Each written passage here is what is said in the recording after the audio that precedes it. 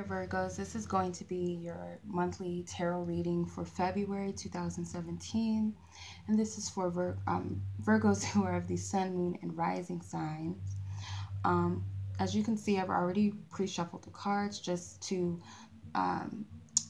save us some time from taking up too much time for the reading. So let's go ahead and get into it, Virgos. So where you currently are in the month of February, you have the Judgment card. So I'm getting that a lot of you are getting this call from the divine to make some sort of decision when it comes to your values. So this could be, your home, your family, your loved ones, some sort of stability. You're having to make that call about it, okay? It could mean numerous of things for all of you. You all have your own unique situations, but Spirit is calling you to pay attention to the things that you value in your life at this time, okay? Because you're getting this alarm from the universe to pay attention. It's really loud. It comes repetitively. It's just something that either you keep thinking about, you keep wondering about, you keep seeing something that relates to what you're dealing with. You might be hearing the same message over and over again.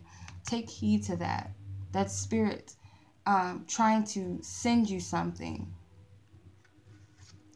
For your challenge and your lesson, you have the Hermit card. So with the Hermit, I'm getting that you're challenged by finding that clarity and that wisdom. It's like it's there for you. It's loud and clear, but it's like you're having a hard time with seeing it for what it is. It's like you don't want to take the time out, or you're just avoiding taking the time out for looking at this situation a little bit deeper, because the clarity is there. It's just, are you willing to see it for what it is? Are you willing to take the time out to evaluate it and really look at it? Okay, because something is beckoning you. It's calling you to look at something, to do something, but it's like you're not wanting to look at it, or you're just not finding the time to, not taking the time within yourself to really do it. Somehow it's challenging to you. Okay. I believe that the Hermit card is the Virgo's card in the tarot. So it's like it's something that you should do, but you just don't want to do it, or you're making every excuse possible, or trying to keep yourself busy, because you guys are usually busy people, or you like to keep yourself busy and hands-on and focus on other things, especially when you're being challenged by something in your life. You'd like to switch your focus, usually. Most Virgos that I know, that's usually their pattern. So that's the challenge and the lesson. For where your focus needs to be, you have the Nine of Swords. So your focus needs to be on this thing that you're worried about, that's causing you the stress. You don't want to see, you don't want to look at it. Well, Spirit says you need to take a look at it. Take a step back, because it's going to bother you. It's like you can't really run from it. It's like something that just won't go away. And no matter how much you try to fight it or deny it, it's going to keep popping up. So Spirit is telling you to just look at it. Stop running from it and just take a look at it. Your past influence of this situation is the Nine of Wands. So it's some type of difficult situation, something that, it's like a difficult situation. You just want to get it over with. Like, it's hard and it's been a long time coming, and I've been pushed to this point, but it's kind of like you're trying to back away right now, even though you've been led up to this point to really listen to that calling, which you feel like it's too much for me. It's too much work. It's overwhelming. Now Spirit is bringing it up to the surface, like, well, here's a resolution, or here's something to look at, but you refuse to, because it's too much to look at. For your biggest strength you have is the Ten of Pentacles. So your biggest strength is going to be focusing on what you truly value, what it is that you really stand on, things closest to you, people people closest to you. It's like focusing, and that is your strength. The backbone is the people that really have your back, these solid foundations in your life. The people that see your worth, see your value, they're going to be your biggest strength. So it could be that your family is your biggest strength. Some type of companions, loved ones. The future that you're moving into, the energy that you're moving into is the Wheel of Fortune. So with the Wheel of Fortune, I'm getting that inevitably it's like you're going to move in the right direction. No matter how much you fight this energy and don't want to look at it, Spirit is going to turn the wheels around. You might be forced, or something just might change, where it might be a change of mind, a change of heart, and how you're looking at things, that where you finally get on board with Spirit and just go with it and allow things to unfold as it's truly meant to, rather than resisting the change and the movement that Spirit is trying to get going, the divine plan with whatever this is. So your suggested approach or action to take this month is the High Priestess. So you know the truth. Deep down in your side, you know already. It's like you already have the enlightenment. You already have the truth. You're getting the call.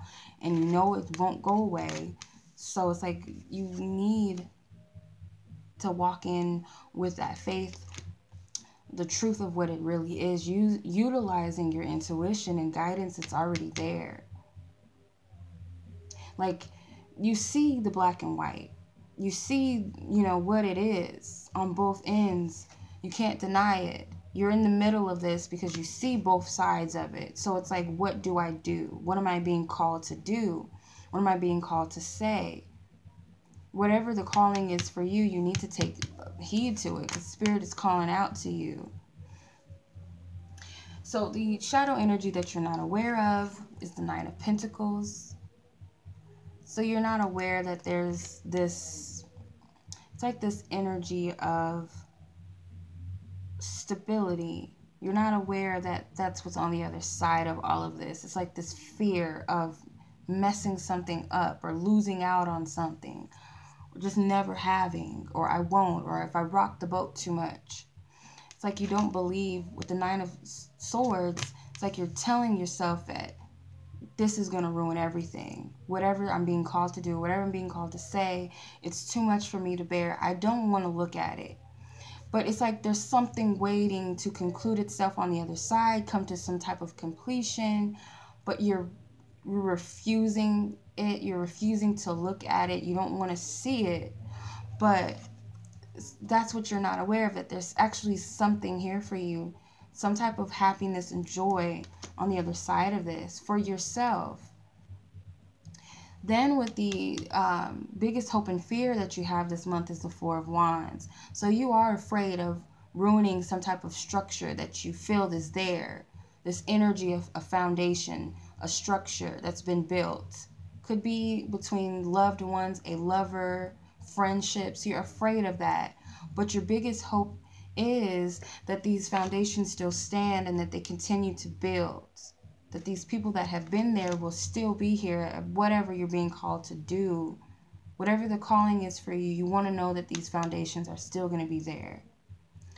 For the outcome, you have the Knight of Pentacles, which is an air sign person, or earth sign person such as yourself.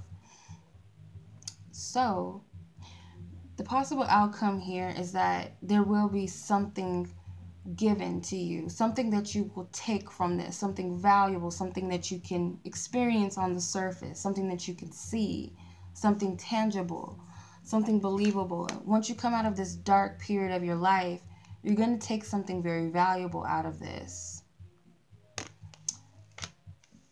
It's like one step at a time. It's not to be rushed, or maybe this process has been a long one. Not just this month, it's been past months, previous months, you've been dealing with the same situation. And it's like finally you find the value within it, something within it to take with you. All right, so that is your reading, Virgos. I do hope that this reading has resonated, will bring you clarity. I sent you guys lots of love and lots of light. If you would like your own personal readings, you can visit my website at waluchildreadings.com. Much love and light to you guys. Peace.